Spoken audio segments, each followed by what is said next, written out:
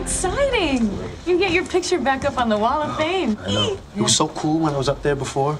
Me and Jim Belushi would just be cracking up about something. Then I get fired up Days of Our Lives, and he takes me down.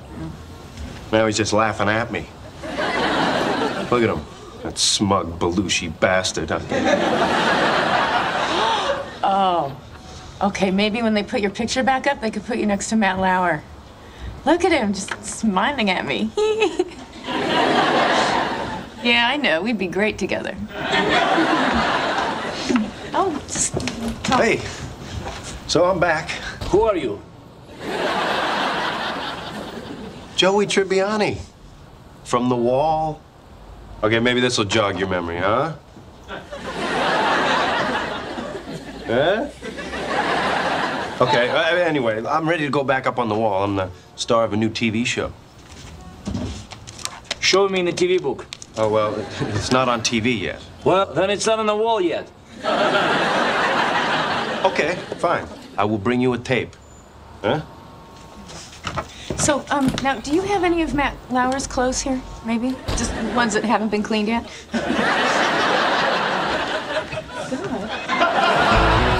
Hey, so, did you watch the tape of my show? I did.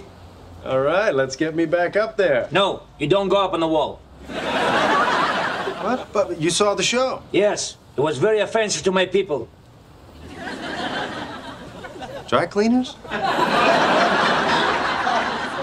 Russians.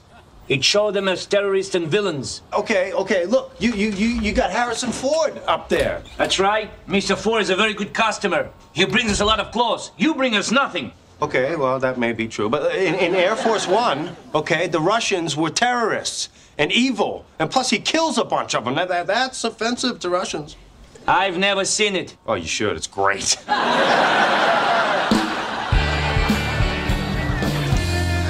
Can I help you? Yeah, where's the guy who decides whose pictures go up on the wall? He's not here right now. Oh, you kidding me? All right, well, make sure you tell him that Joey Tribbiani stopped by to drop off all these clothes, okay? I'm an actor. I'm trying to get my picture up there on the wall. You know, there are 2 people who could get your picture up there. Oh, really? Well, maybe you and I go out for drinks. You're the other one, right?